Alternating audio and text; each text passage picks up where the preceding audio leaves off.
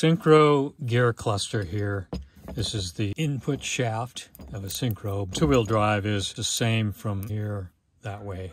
First gear, second gear, third gear, and fourth gear. This has been slightly modified.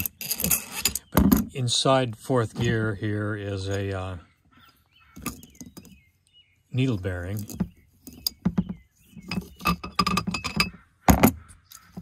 And that goes on the shaft there.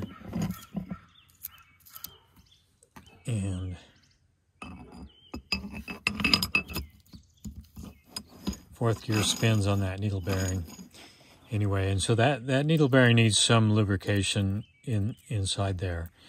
Okay, this here is a main shaft bearing, and it has a thrust surface right here. That thrust surface meets this thrust surface right here. Okay, and so I'll slide this on, and this has been sanded, so it's smaller diameter, just for the video.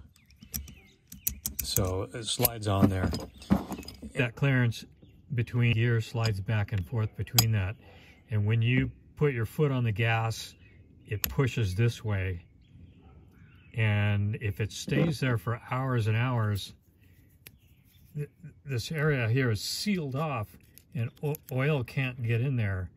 But every time you decelerate, it pulls away and oil can get in there.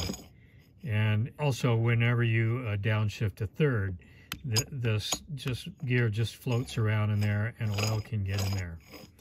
But if you hold your foot on the gas for hours and hours, or if you have cruise control, it's pressed up against that thrust face and oil can't get in there.